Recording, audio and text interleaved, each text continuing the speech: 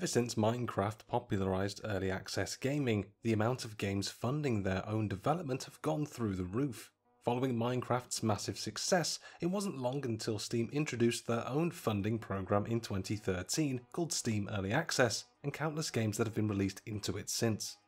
However, not all games are able to make the path from idea through to final product in a few years. In fact, some games have sat in early access for many years more than anyone could have predicted. Here is a list of games that have been in early access limbo the longest, but remember that just because they're taking a while to get there, it doesn't mean that they're bad games. Before then though, if you could slap the like and smash the subscribe, we promise to let you access our hearts. Interstellar Marines.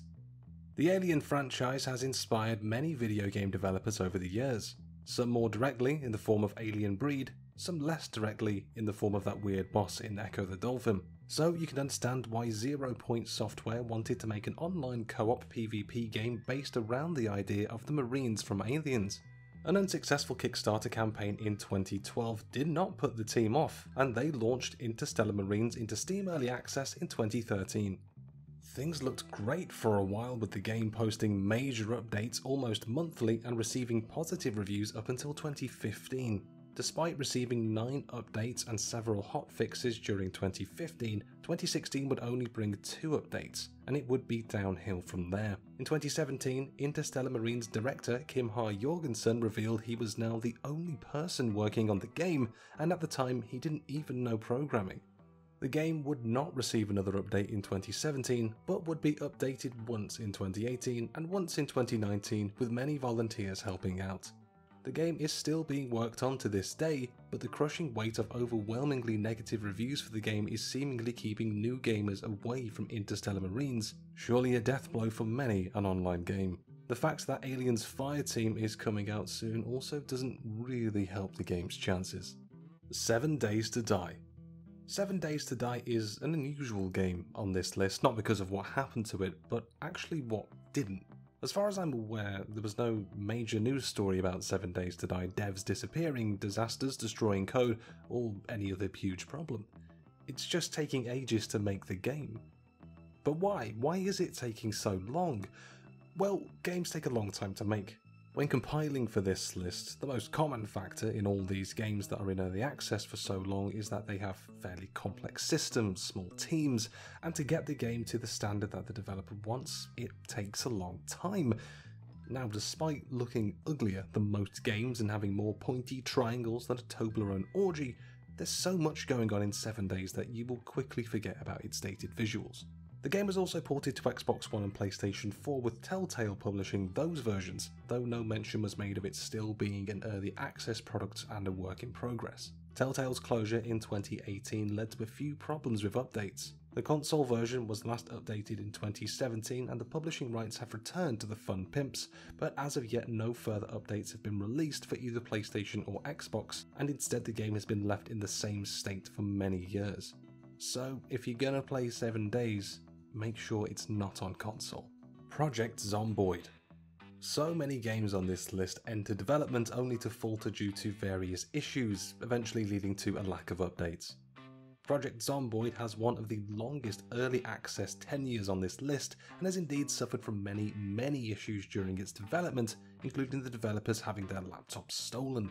The development proved to be so turbulent they'd actually host a Reddit talk called How Not to Make a Game. But the Project Zomboid team has still managed to keep updates and news rolling out on a regular basis, and it's these updates that have made Zomboid a great game and easily one of the best survival games on Steam. Played from an isometric point of view, you are tasked with surviving an open world zombie outbreak. Buildings need to be raided and supplies found, and as development continued, they'd add vehicles and farming, among other QOL improvements.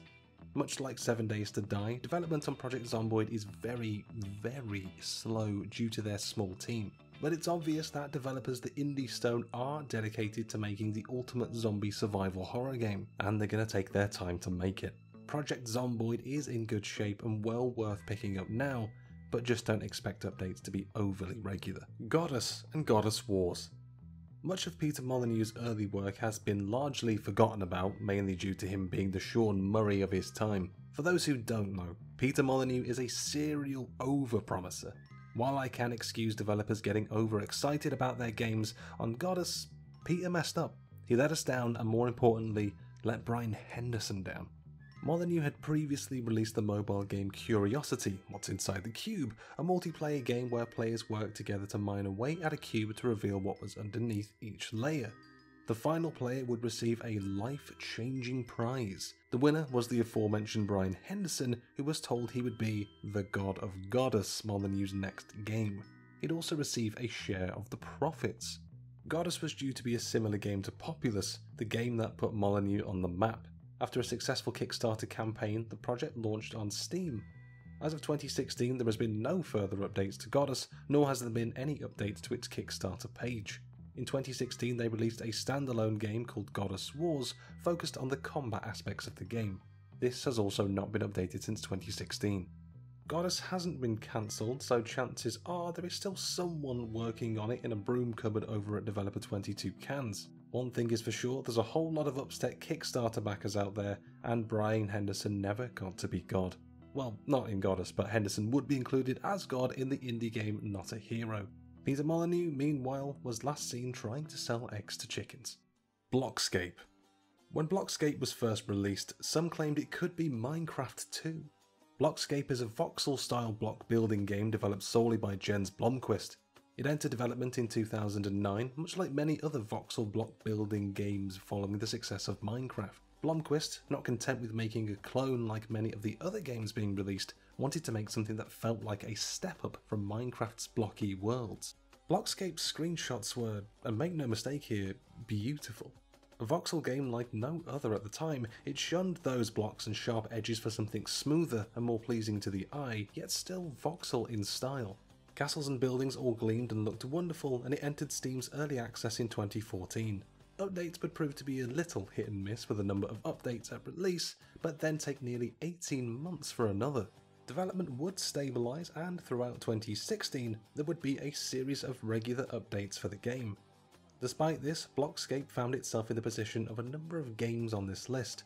Players felt that development wasn't moving quickly enough and gave the game negative reviews, which led Blomqvist to plead with the community to post positive ones instead. Negative reviews led to a lack of sales, and in turn that meant development taking even longer. In 2019, Blomqvist issued a public apology and promised to continue working on the game while communicating with the fanbase better. Since then, Blockscape has seen regular news and regular updates from the game's sole developer.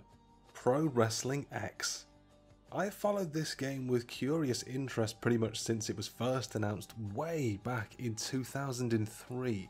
Dave Wisnowski, disenfranchised with subpar wrestling game releases, decided he wanted to make his own game, a fan sequel to WWF No Mercy, one of the greatest wrestling games of all time. However, he wasn't a game developer himself, so making such a game was going to prove to be a Herculean task. Pro Wrestling X has suffered from that same old issue. Fans becoming upset with slow development times and a lack of updates, leading to lower sales and less money for development. The latter fact is important, as Dave Wisnowski has been outsourcing development, with others working on his game remotely. Initially, I feared that the game had met the same fate as many other early access games and had been cancelled due to the lack of updates on Steam, as well as the price being reduced to 79p in the UK. However, we're glad to say the project is still alive and well, with their Facebook page up to date with development progress. There's also footage of upcoming developments in the game, proving that the game is still being worked on, but it is moving very slowly indeed. In 2021, there's more choice than ever with wrestling games, but we hope this game reaches the finish line eventually, and that's the bottom line, because etc. You know the rest. Paranormal. Paranormal's release date is listed as October 2012, 6 months before Steam's early access program would begin, starting live on moddb.com before later releasing on Desera, finally moving over to Steam in late 2013, joining the early access program. The game proved very popular with Steam users, with many praising its found footage-inspired gameplay. The positive reviews continued right up until 2015, and that's where things get a little rocky. Paranormal suffered from similar issues to other games on this list. A one-man development team, life seemed to be getting in the way of Matt Cohen finishing his game. Funding was another issue as, according to Matt, the game was no longer bringing in enough money to warrant continuing development on a regular basis. So it's back to the can't develop without funds, game gets negative reviews due to lack of development, game sales drop, developer gets less funds situation. Matt Cohen has promised to finish the game, but it doesn't look like development will be progressing very quickly, unfortunately. It's a shame because it is genuinely a very good concept. Games like Phasmophobia show exactly that. Arcane Worlds.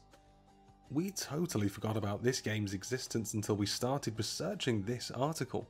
We first learned about the existence of this game years and years ago when we heard that someone was trying to make a spiritual successor to Magic Carpet. The Magic Carpet IP has been lost in the depths of EA's basement alongside the likes of Dead Space, RIP, Burnout, RIP, and SSX, the saddest of rips, since the release of Magic Carpet in 1996. For those who aren't aware, it's a first-person Magic Carpet riding game which involves you flying around an open world, collecting mana, building your castle and defeating the enemy wizards that populate those worlds. As mentioned, EA hasn't shown any interest in reviving the franchise, which is why there was such a fuss over this game when pictures first appeared back in 2011.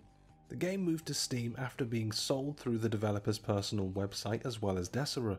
Arcane Worlds has the same issue as many games on this list. A part-time developer juggling making a game and, having a life. Reviews are classed as mixed, with many people disappointed with the lack of major updates for the game. Work is still continuing on Arcane Worlds, but once again, progress is slow. Now, after writing this list, we realised many games end up stuck in early access for similar reasons. Often it's the lack of money to fund the thousands of hours it takes to finish the game. It could also be mental health, sometimes generated by angry fans unhappy with the state of the game. So much can go wrong, and games can get severely delayed and cancelled for many reasons. Just remember that game developers are humans too. They make mistakes and are not perfect. Remember, please, to be kind. So there you have it, 8 Steam Early Access games stuck in limbo. Have you played any of these games? Are there any other games stuck in limbo that we didn't cover on the list that you think we should have? Please, as ever, sign off down in the comments below. You know that your boy loves to hear from you. We hope you enjoyed the video. Please take this time to have a look at all the other cultured virtual social media content out there on the interwebs. All the links and gizmos and bits and words and all that jazz are on the screen right now. If you've enjoyed the video, please consider liking it, subscribing to the channel, hitting that notification bell so you don't miss any upcoming videos. We of course hope to see you in the next one, but until then, cool.